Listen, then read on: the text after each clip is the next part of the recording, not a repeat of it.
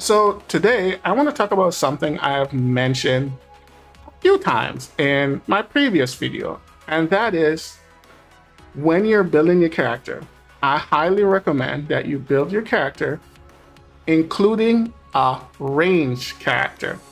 We have a few characters which are support and range, so there is choices, right? But the main purpose is that bosses in this game has a switching mechanics where they will focus on a target, right? If you're running on melee, right, when they focus on a target, the boss doesn't need to move.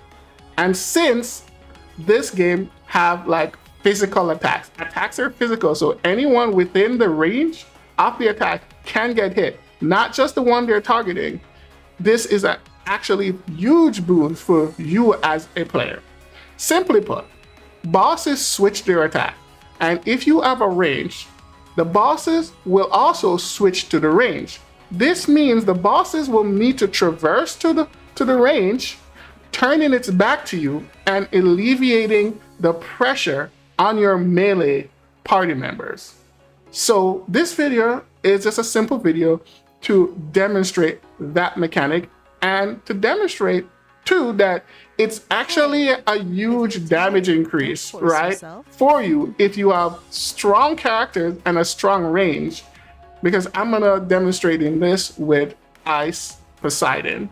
All right, so let's get into it.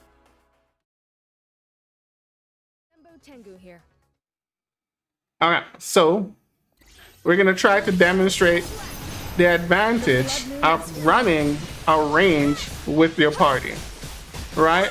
And that it is actually a huge advantage for you, including offensive and defensive position.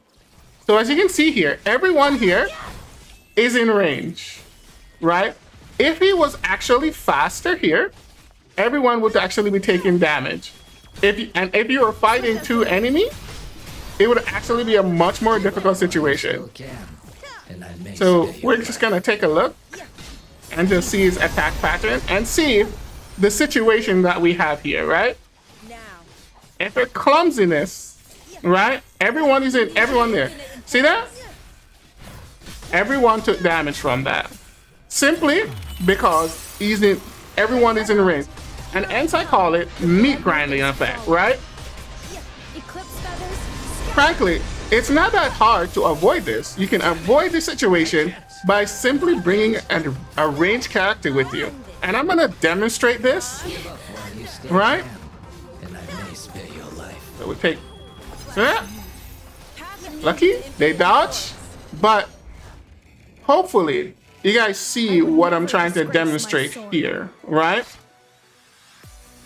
Simply speaking, running on range is not always beneficial. If this fight was against two bosses at the same time, and that does occur a lot in this game, right? You have the meta banes, right, that you have to fight, and both of them are teleported. And if you're running all like melee, that fight becomes tremendously harder. Same thing with Ethan, because Ethan have a ridiculous amount of follow-up. So even when you dodge our trigger, it's gonna stop him, but right as he comes out of up, his animation and his attack is just gonna follow through, and your range can actually take way more damage.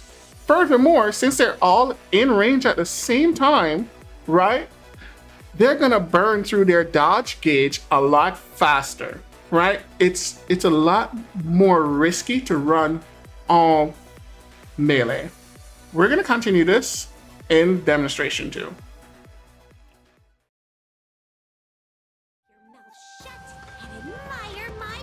All right, we brought Ice Poseidon for our demonstration. Maybe I shouldn't bring her because she's gonna freeze a lot. So, but we can take a look. Hey, Tsukiyomi, don't kill him too fast. Freeze a little bit too much. Right. See that? See, he's walking towards her. This is the luring effect, because the bosses switch their target. I'm not sure exactly the condition, whether it's their damage that is distributed, or just sequencing, but the bosses will be lured because they take turns essentially attacking each character.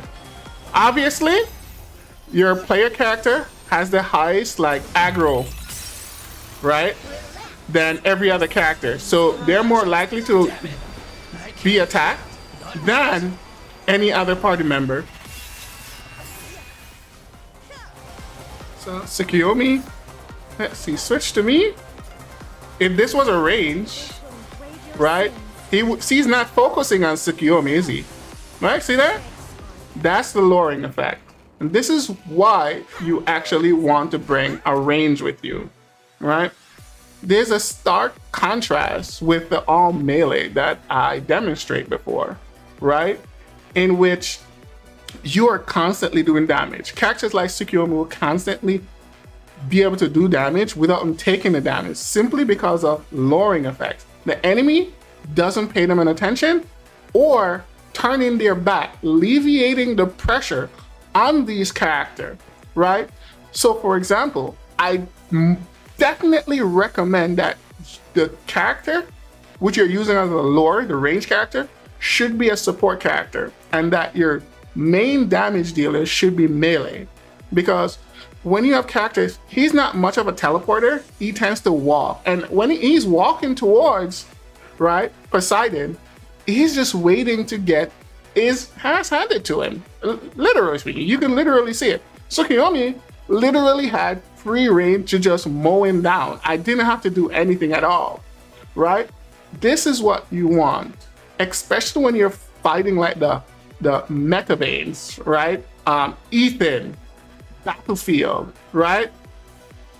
Pusher Fang is a little more troublesome, but it follows through to almost every character, right? Even stationary characters benefit from you actually having one range to lure attacks, right? They might not move, but they will lure the attacks away because the boss is sequencing attacking different character.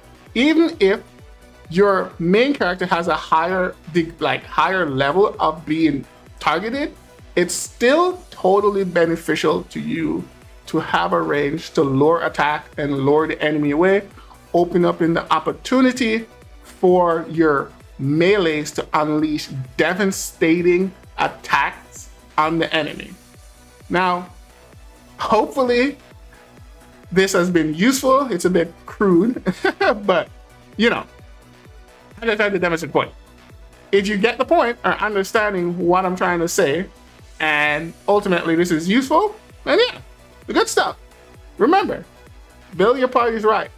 This is not like Honkai or Punishing Gray Raven where you always have one character on the screen, you just switch in between them, right? You actively have two physical characters who is not your character, which you can utilize and take advantage of benefits they would bring to your field. So definitely take this into consideration. For me, it is one of the biggest boons for me in clearing content, especially earlier in the game when I didn't have my characters built to this degree that they're built right now. But anyways, I'm mumbling on now. I'm gonna get out of here. So I'll see you guys in the next one. Later.